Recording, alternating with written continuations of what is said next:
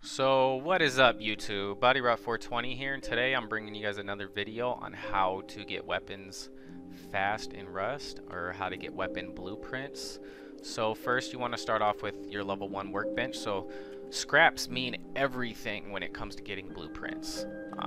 Just anything in game that you don't have. So when you go to your workbench here, you'll have an option to put in your scraps right here on the top, and you can do an experimental blueprint. And what that does is it'll charge you 75 scraps and it'll just give you a random blueprint, and you just keep doing this until you have, you know, your basic guns. A level 1 workbench, it'll give you anything between, you know, revolver, pistol bullets, double barrel shotgun. You'll get a water pipe, bean can, and satchel charges, shotgun traps, and those are what you can get with a level 1. There's also a list of other stuff, but you just want to keep doing this until you get a weapon. So let's just see if I can, you know, get a revolver or something.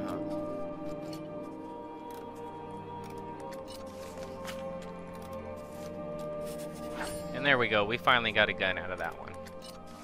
Oh, another one. Alright, and you guys want to do the same thing here on your level 2 workbench. On a level 2 workbench, you can get anything from road sign, gear, and coffee can helmet. You can get a python.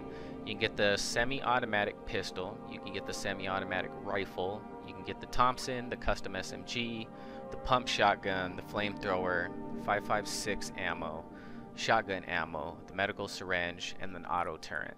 So you'll just do the same thing. You'll just sit here and do this until you get a random experiment.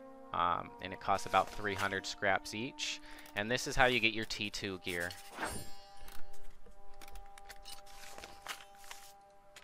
So we'll just keep doing this here until we get, you know, a different gun or something.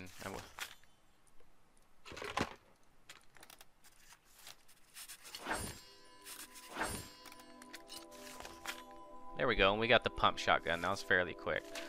So let's go ahead and learn both of these. I already know that. So alright, and then on the workbench level 3, once you get to a workbench level 3, you should have, you know, pretty good, you know, weapons and armor and everything once you get to this, SARS and everything. So this is how you create your C4, your explosives. This is how you get your AK-47 blueprint, your MP5, the bolt, rocket launcher, and your metal chest and face gear.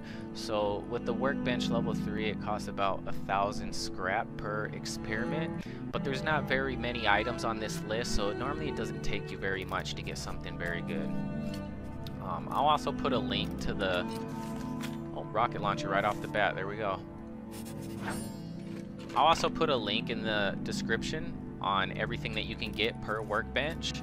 I'll also make another video on how to get scraps if you guys don't know how to do that. If you guys liked and enjoyed this video and this helped you guys out a lot, please give me a like and please subscribe down below and check out some of my other solo survival videos. And you guys have a great day, and I'll check you next time.